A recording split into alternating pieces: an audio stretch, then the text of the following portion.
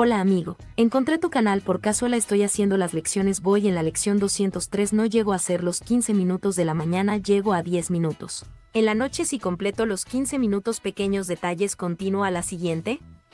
Esos detalles son atrasos. Siento que estoy haciendo mal la lección de repaso, gracias. No sientas que lo haces mal, solamente dedícate a hacerlo.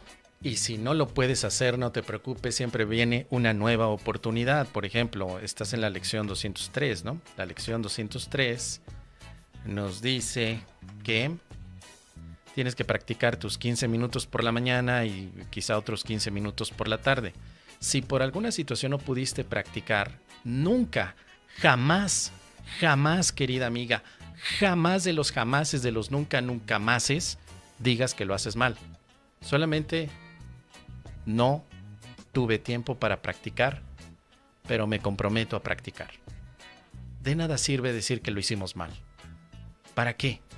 Ahora es que no lo digo, lo siento. Sí, pero lo sientes porque lo estás diciendo mentalmente. Primero te dicen, lo hiciste mal. Pero te voy a decir un secreto, nadie puede saber si lo haces bien o si lo haces mal.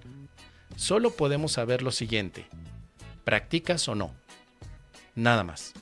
Y practicar significa seguir al pie de la letra las indicaciones. Si no las sigues, no te preocupes, puedes volver a intentarlo una y otra vez.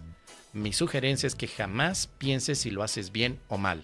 Simplemente, ¿lo voy a hacer o no lo hago? Y si lo voy a hacer tal como se indica, de manera precisa, concisa y con sesos. ¿Qué te parece?